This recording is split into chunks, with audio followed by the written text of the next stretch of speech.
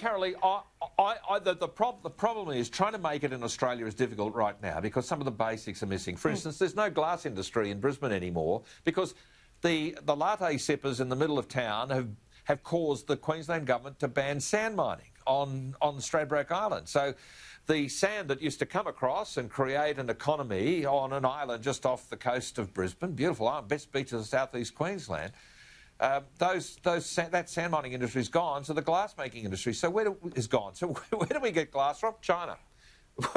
Where do we get our steel from? China. Where do we get our washing machines from? China. You know, crazy. I mean, a lot of the topics we'll cover tonight, it comes down to one thing, that Australia really needs to open up its internal borders. The other thing is, you know, the education sector.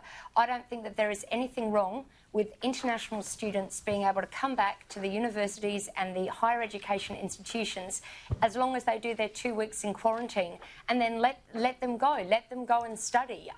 Everyone is having to serve a quarantine period, but, you know, education, people are losing their jobs there as well. And we need to open up these borders, because what our state governments are failing to realise is, especially here in Western Australia, pre-COVID, so 10 weeks ago, our economy wasn't doing too well at all.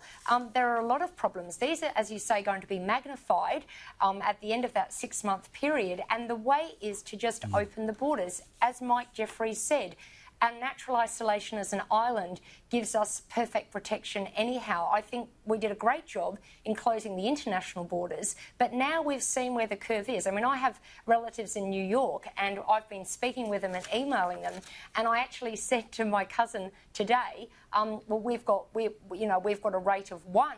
She thought I was talking about 1,000. She said, oh, 1K. And I said, no, 1. And she said, you've got a population of 2.5 million people and you have 1 active case of coronavirus, whereas in New York City we know that it's gone down from 700 dying a day to 300, which is very weirdly good news. But the fact of the matter is, I think that there has been a massive scaremongering campaign where the data, you know, what this actually shows is, it shows Australians and young Australians an actual taste of how socialism will work, and how a massive scare and fear campaign has closed down the industry. As we said, when we were 5 weeks into lockdown, we'd already lost $50 billion.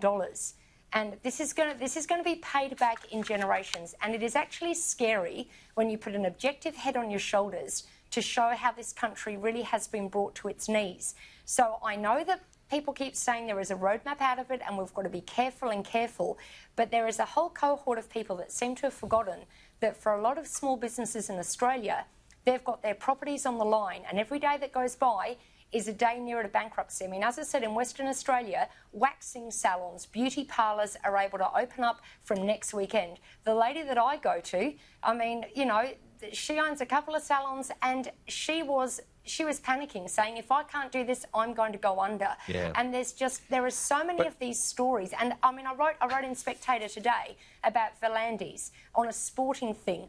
He was ridiculed 8 weeks ago, like Donald Trump was, for saying, I need to save my sport, save the code, let's get us back. People were just almost cowered into submission. And now people are apologising and saying, hey, he's showing the way. But he actually made an important point, that our data, our figures, I mean, a lot of these decisions being made by bureaucrats and government people, they haven't had to take a pay cut. They're not about to lose their jobs or their livelihoods.